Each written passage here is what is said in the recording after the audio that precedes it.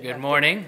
It is Wednesday, December 27th, 2017. It's 9 o'clock. We're in the Cinder Hearing Room, Courthouse Square, 555 Court Street Northeast in Salem for our weekly Board of Commissioners meeting. We start the meeting with the Pledge of Allegiance, so please join. I pledge allegiance to the flag of the United States of America and to the republic for which it stands, one nation, under God, indivisible, with liberty and justice for all. Thank you. Nobody has taken advantage, signed up for public comment, so we'll go right to the consent calendar. Thank you, Mr. Chair. I'll move the consent calendar this morning. First item is to approve an order under Board of Commissioners to approve an order establishing board, committee, and commission assignments for Marion County elected officials. Under Community Services, to approve an order appointing Troy Gregg to the Marion County Children and Families Commission with the term ending June 30th, 2018. Under Community Services, approve an order reappointing Orman Fredericks and changing Commissioner Carlson's status from a regular member to an honorary member to the Marion County Children and Families Commission with terms ending January 31st, 2022. Okay. Under Health, approve an amendment number 1, the contract for services with Youth Move Oregon, to add $180,708 from the Willamette or WVCH Transformation Program Project Grant to provide children and youth crisis services. Also under Health, approve a contract for services with Lori Lenton Nelson, RN, MN, PMHNP for $350,000 to provide psychiatric mental health nurse practitioner services for the Adult Behavioral Health Program through December 31st, 2020. Also under Health, approve a contract for services with John Michael Solar for $335,000 to provide psychiatric mental health nurse practitioner services for the Adult Behavioral Health Program through December 31st, 2020. Also under Health, approve a contract for services with Dr. Jeffrey Ludy, MD, in the amount of $585,000 to provide medical supervision for addiction and treatment services through December 31st, 2020. Under Public Works, receive the notice of the hearings officer decision dismissing conditional use case number 17-033 Lend. Under the Tax Office, approve an order of a property tax refund in the amount of $37,737.98 to CFT NV Development LLC. I'll second the motion. All right, it's moved and seconded to approve our consent calendar this morning. Any further discussion? I hear none. All in favor, then say aye. Aye. Aye. Aye. Motion passes. Just have 2 action items this morning. The first is, oh, you're going to like this one. Consider approval of an order appointing Janet Carlson as chair, Kevin Cameron as vice chair, and Sam Brentano as second vice chair of the Marion County Board of Commissioners. Now, John, your name is on this. Did you want to say something? Pull your microphone down. You've been here before. Well, I think folks in the audience need to understand that unlike some boards of commissioners, Marion County Board changes the chair every year. And because this board works so well together, it's not a contested race. Well, and, unless Commissioner Cameron wants to submit a different nomination. But we do this every year, and I think it's important for people to understand how well coordinated this board is and how they work so well together. Thank you. Thank you, John. Mr. Chair, I will even make the motion, even though it's not my motion to make. I'm so honored to have moving up and have Commissioner Carlson, her last year here, be the chair. So I will move that.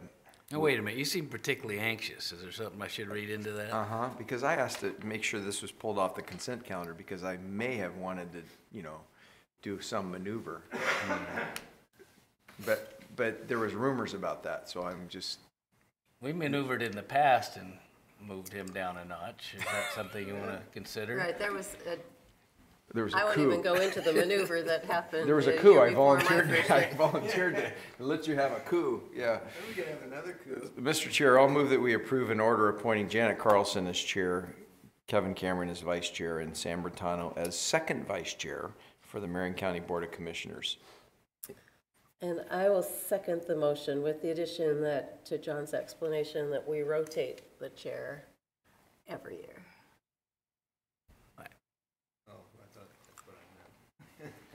All right, it's been moved and seconded to approve the order. Can I sum it up? Well, I'll just read it. Approve appointing Janet Carlson as chair, Kevin Cameron as vice chair, Sam Brentano second vice chair, Marion County Board of Commissioners, it should say for 2018. So, Right. any further discussion? I don't hear any, Looking so forward to it. call a question. All in favor, say aye. Aye. Aye. Aye. All right. So you'll have a special year. I sure hope so. Okay.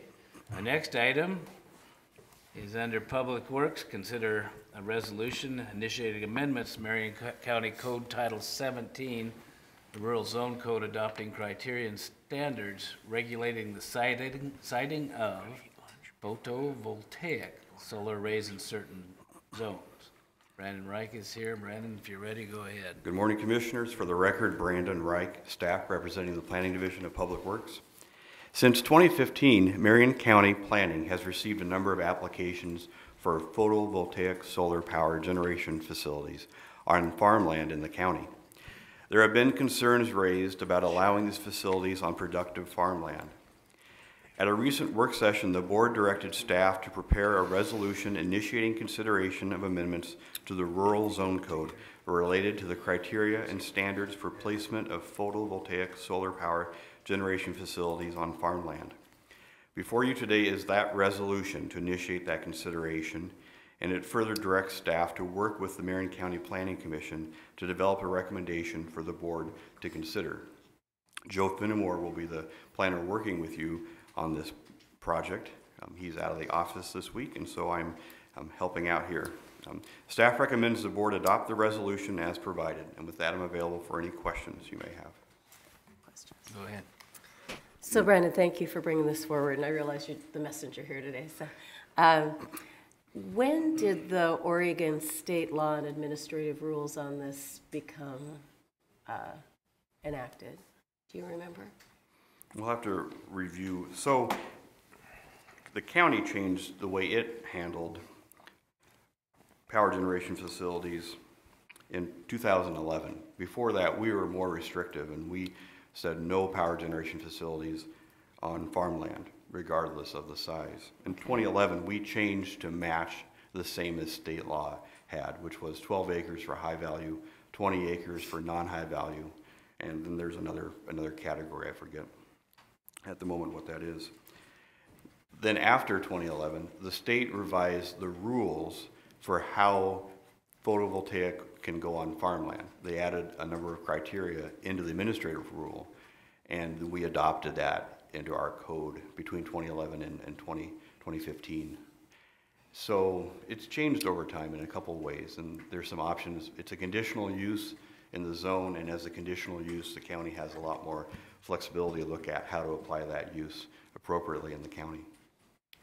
Okay, so I'm trying to, so the way that I understood it was that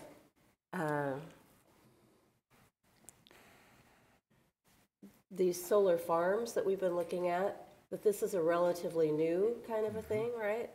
So when we were looking at changing the photovoltaic solar arrays or whatever in 2011, my recollection was it was like a single kind of a windmill thing where people could create electricity for their farm, right? As opposed to putting solar farms on solar property. Can you kind of help me distinguish between those two? Because it seems like we got these requests to do these solar farms, which then caused a whole lot of public outcry.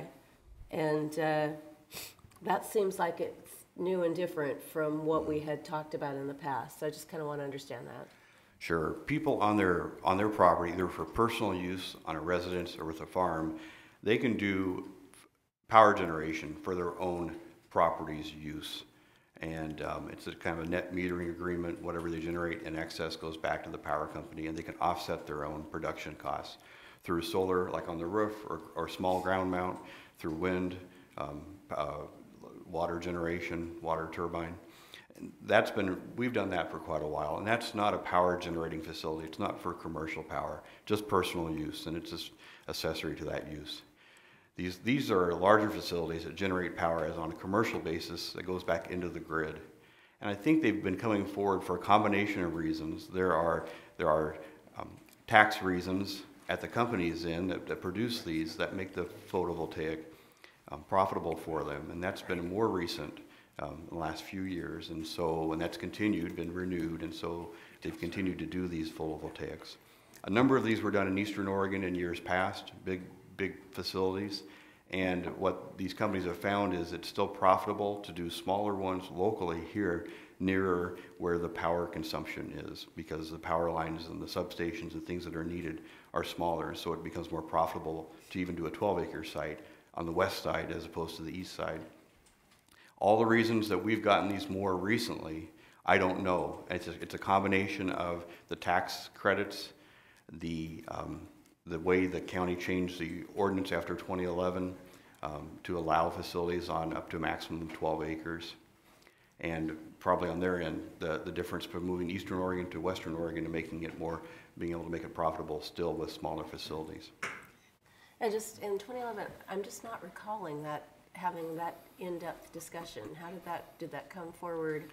We hadn't had, to my recollection, I think we had one power generation facility. I think it was natural gas proposed near Turner years ago.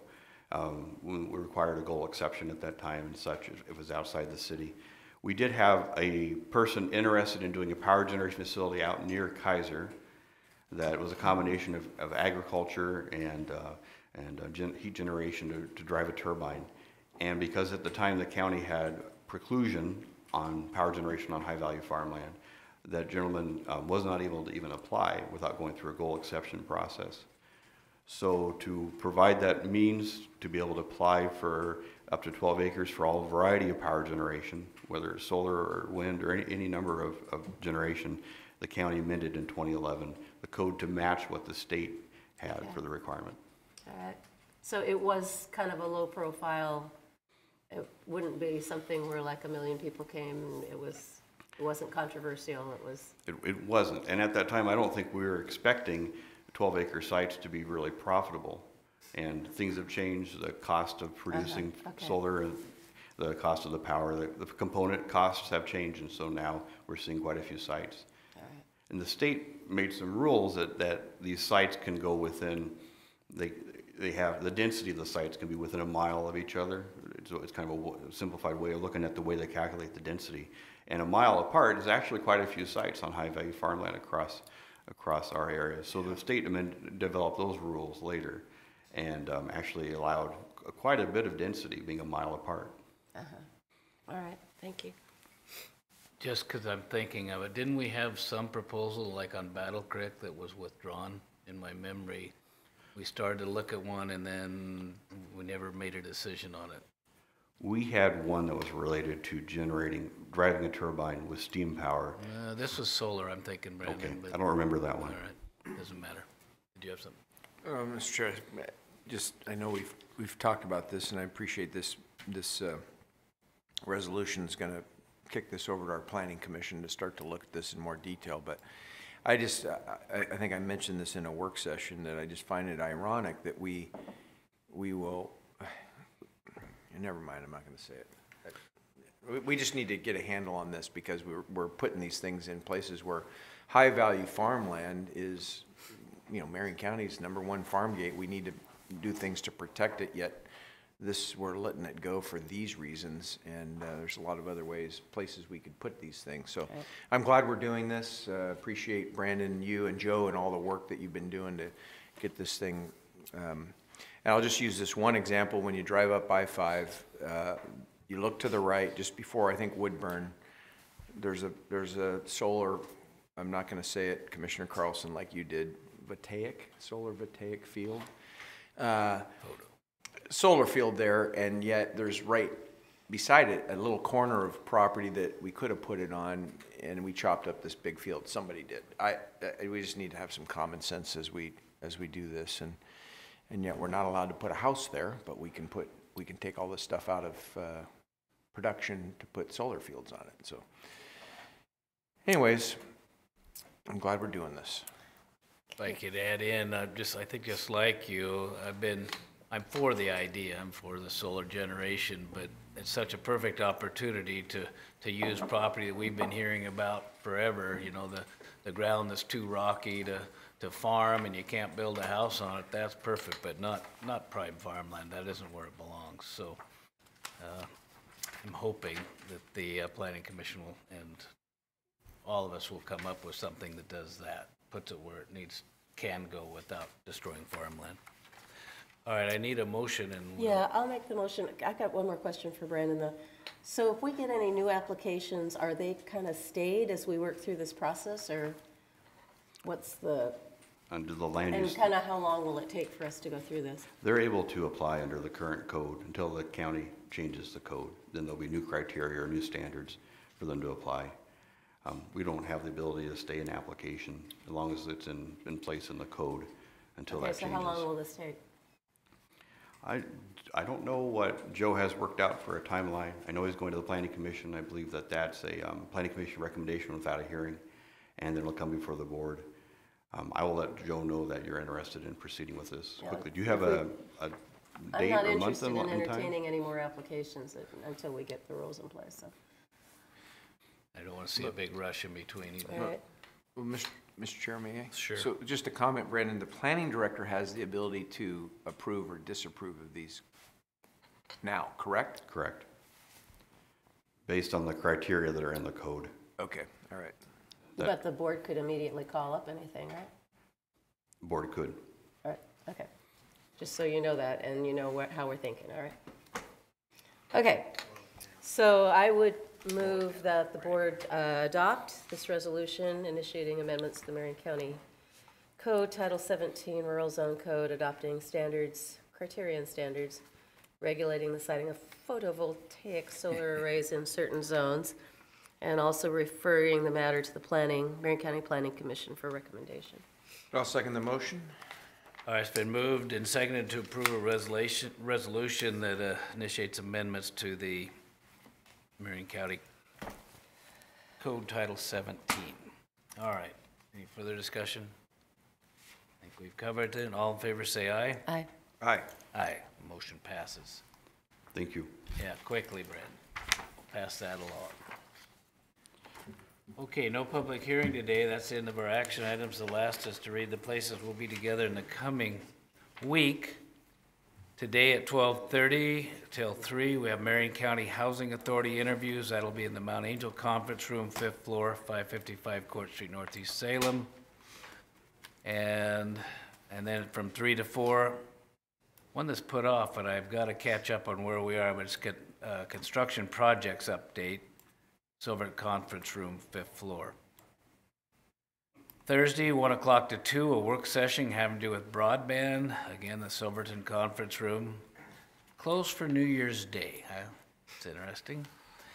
On the 2nd, we come back with a work session with the city of Staten having to do with the Wilkle area development challenges. That'll be in the Silverton Conference Room. That's followed at 10 o'clock by calendar review, also Silverton Conference Room. And then 1:30 to 2:30, a law enforcement assisted diversion work group. Again, the Silverton Conference Room. And that's followed at 2:30 by county council interviews as we look for our new lead county attorney. That's 2:30 to 5:30, Silverton Conference Room. Next Wednesday, 9 o'clock is our next board session here in the Senator Hearing Room on the 1st floor, 555 Court Street in Salem. That's followed at noon to 1, Woodburn meeting, Woodburn Marion County meeting, Luisa's Taqueria, 523 Front Street in Woodburn. And then on the way back, we're gonna stop at Mount Angel for a tour of gym equipment, 2150 Progress Way, Woodburn. I think that'll be kinda interesting. I hope you both, I don't think you're planning on going, Commissioner, but it's worth seeing. It's been doing great things there. All right, anything else to talk about this morning? John, you hiding something from us? Boys. Dang it. Anything else? What? All right, if you feel that way, let's call this This meeting.